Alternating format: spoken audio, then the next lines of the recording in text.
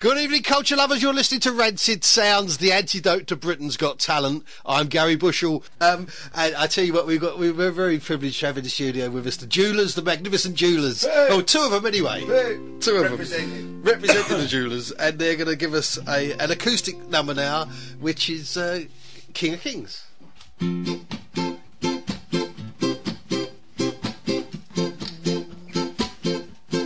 lion says, I am king and I reign. The lion says, I am king in this reign. No more kings shall be in this backyard. Yeah, the lion says that I am king and I reign. The giraffe says, I am king, cause my neck is long, so long. The elephant says that I am king, cause I'm double strong. But there's no doubt that you are all wrong. Yeah, lion says I am king and I reign. What you say? Well, I'm king of kings, Lord of lords in this land. No more back talk from any of you, cause I'm king. In the beginning, oh, I was made king, king of kings. Yeah, lion says I am king and I reign. The lion says I am king and I reign. Lion, lion. The lion says I am king and I reign. Master of the game. The lion says I am king and I reign. Lion. I won't clap my hands, trying to throw me a fish. That's magnificent. That is magnificent. Thank you very much, guys. Now, tell me about the Jewelers. Tell me about the history of the Jewelers and how you came to be. A long history, Gary. Well, give us the quick version. We've been going. My brother left the band about a year ago. That was Simon. That was Simon. Yeah. He's got such a love for doo-wop and rock and roll, and we weren't doing enough for him as far as doo-wop and rock and roll was concerned. And we were going in the direction of ska and reggae. And to be taken seriously, you really kind of have to pigeonhole yourself and say, look, we're one or the other. So myself and the band, we've carried on under the name of the Jewelers. My brother's carried on as a Cy Cranston and doing rock and roll and doo-wop. So, but yeah, we've been we haven't really missed a beat. I mean, naturally, the partnership, the Sam and Dave thing that we had going on has stopped. But, you know, the band has kind of sort of taken that space up. Peter, the guitarist, has sort of come in and doing his harmony. So we've kind of gone full throttle into ska and reggae because it's the audience is wanting that, and we, you know, naturally it's what we love to do. So it's kind of gone on from there. So we've got the Prince Buster album coming out at the International Ska Festivals at the Shepherd's Bush Empire on the 5th of May. Yeah, first weekend in May. Yeah.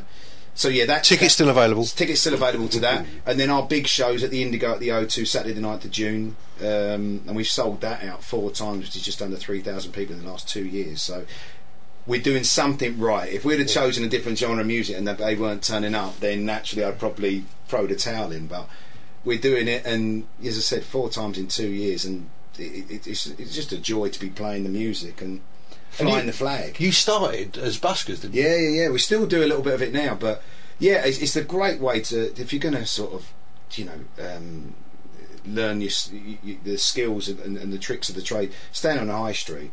It sounds weird thing to do, but it's not like sit down with a dog and a guitar case and beg for money. It's proper amplified equipment, and we have to book in. So it's more the word busking. It's more of like street performance. Yeah. And we get the mad thing about it is now we get people travelling from all over. Like we had when we were in Maidstone last, we had some people coming down from.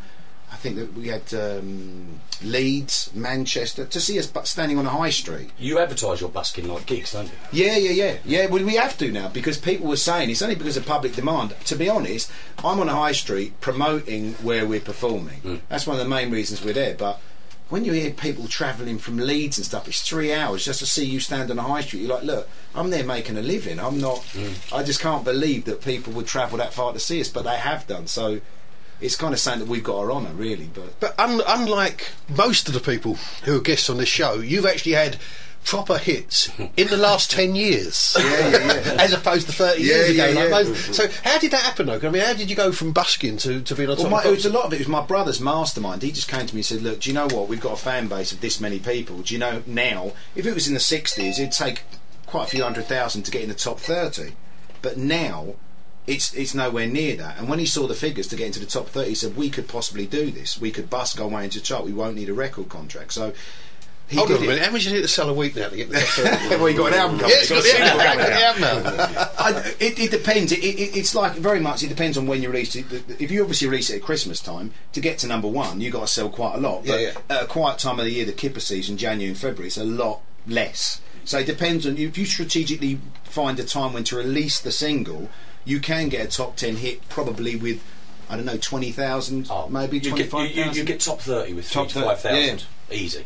So I think 3 to 5,000 is all you need. I think we should get an album out or a Well, single I've got out. 2,000 copies of your singles. It's coming out. It's coming out. You're the reason where we got this. That's how it works. Would you like to do us another song? We would love to do another song.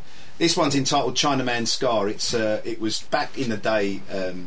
Prince Buster had a bit of a feud going on with Derek Morgan, and it was directly largely to him. But we've taken out some of the lyrics. The feud's over now, but I don't want to be saying things on the airwaves that might come across the wrong way. So this is Derek Morgan's, Prince Buster's version of Chinaman's Scar.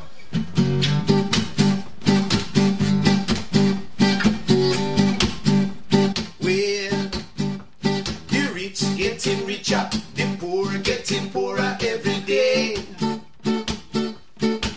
Even my scar, the rich man tries to take away. Oh no, but the Lord will wash all my troubles away. Oh yes, 'cause they know that I'm the king to stay. They want to scare, hey, now everybody scare. So grab yourself a girl and we go all around the world. The first stop London, and now we've Gary Bushell. Hey, so grab yourself a girl and teach her that Jamaican ska wrong, 'cause they can ska. They only can jump up. No, they can't sing along. No, they can't sing my song. Well, say cha cha cha, cha cha cha, that my reggae is all wrong.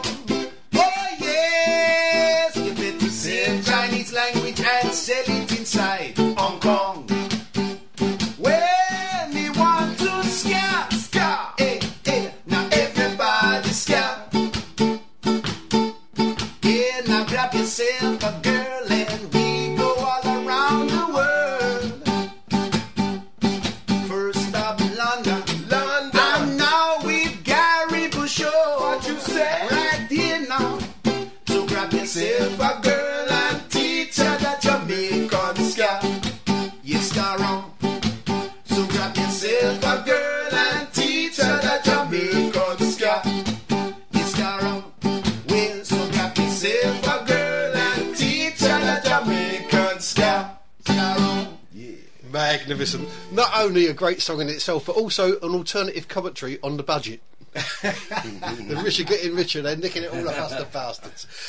You're around for a little while, you're not going to shoot off? No, we're around. If you want to we'll come back and banter talk to in you. the background. We'll talk to you. I wish we had more time to hear more from the Jewelers, but I wanted to ask Tyber, why are they called the Jewelers with an A and not an E? I'm assuming it's because there were two of you when you started, so it's like a duel, a vocal duel one between of my brother's balmy ideas from back in the day. Yeah. Even though you told me you were going to ask me this question, I thought I'd come up with some witty line, but I've not had the time to do it, Gary, so you'll have to forgive me.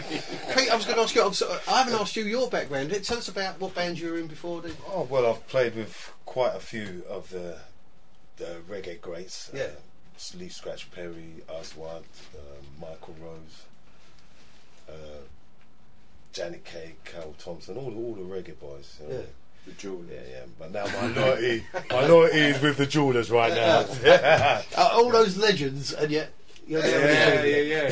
Well, I'm trying to help him become a legend. It can only be a Who matter of rubs off, time. you see.